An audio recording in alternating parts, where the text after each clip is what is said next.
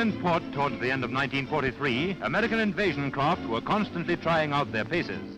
At the time, these exercises were hush-hush, but now it's possible to show the craft used. To solve invasion landing problems are these amphibians, at home on both land and sea. When they come to a beach, they crawl up like tanks, and in the water have quite a useful turn of speed when they get started. Ready to do their part in the invasion are these seagoing troops, the United States Marines. After several months on New Zealand soil, they're getting their sea legs again. Now the amphibs come to life again. To move through the water, they use their tank treads as paddle wheels and kick up a spray in the best Mississippi steamboat style.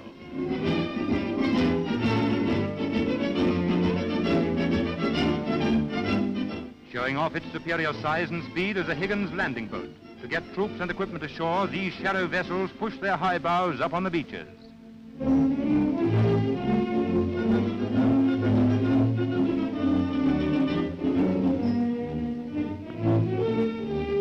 This was the last cruise in New Zealand waters. The next was towards Tarawa's deadly beaches, and there, in spite of everything the Japs could turn on, men and boats won through.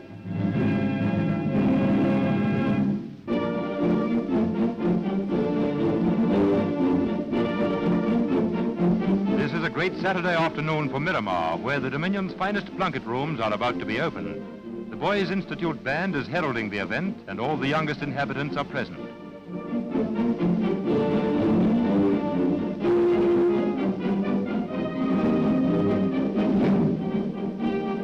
Chief speaker of the afternoon is the district MP, the Honourable Robert Semple. He tells the Plunket babies what important people they are, so they're all enthusiastic. Mr. Semple is sponsoring a comprehensive building plan for the children of the district. Some are so enthusiastic that they have to have a closer look.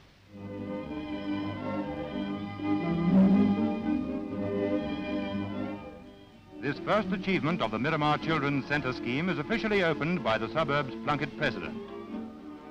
Several afternoons a week now, the district Plunket nurse is here to help mothers and babies keep in trim. In this pleasant room, there is also the junior weights and measures department. With small babies, they find their height by measuring their length.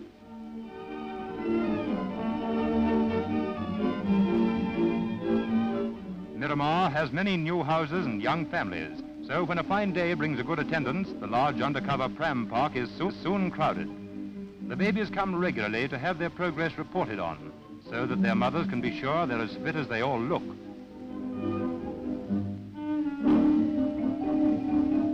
A feature of the building is the large waiting room, where mothers can compare problems and admire each other's children while they wait their turn to see nurse. The large windows let in plenty of sun.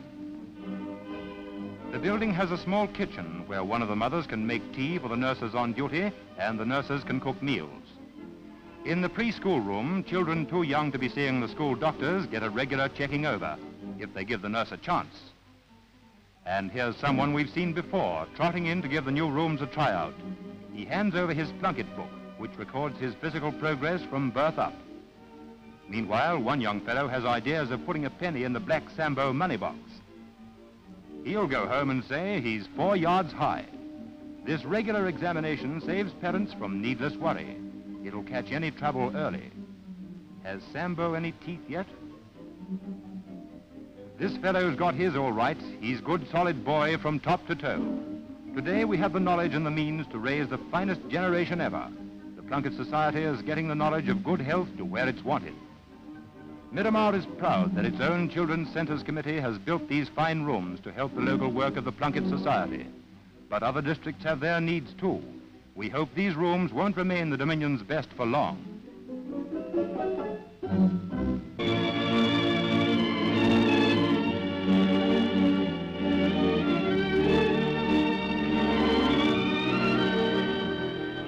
This is an advanced base of the RNZAF Catalina Squadron, a squadron whose work in the skies above Pacific waters backs up the work of those who are winning the Battle of the Pacific.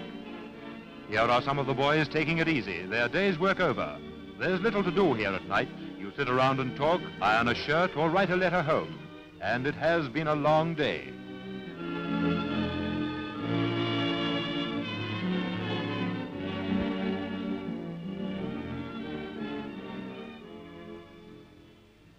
It's always a long day for men who wake at 10 to 3 to face a 12-hour flying patrol.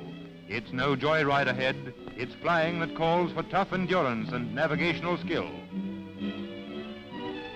An early breakfast over, a crew set out for their plane. New Zealand crews ferried out these Catalina flying boats from America when the RNZAF took over some of the patrol work then being done by U.S. Navy planes. Fueling completed, the crew go aboard.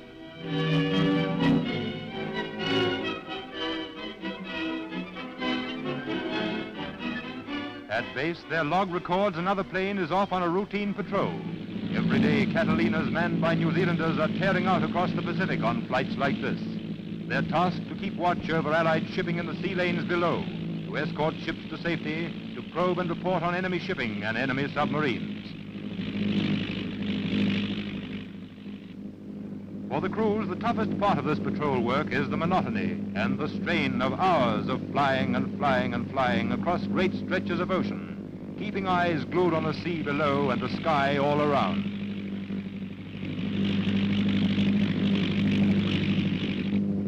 For navigators, there's the same job to be done on every flight, the same exact reckonings to be made, the same precise plotting to be done.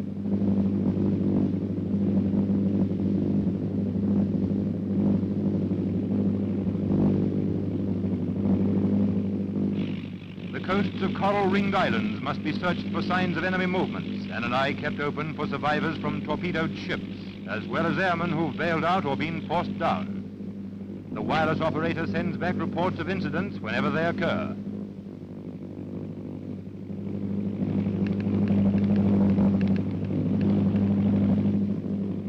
Hour after hour, the plane drones on. The men may get hungry, but they don't go hungry. They cook their own food on board.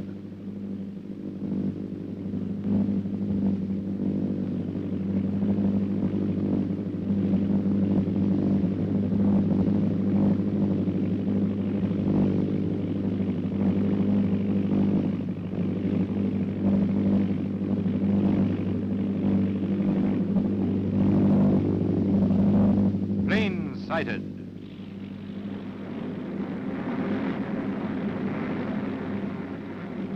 Until they recognize them, the gunner takes no chances. Signals flash out.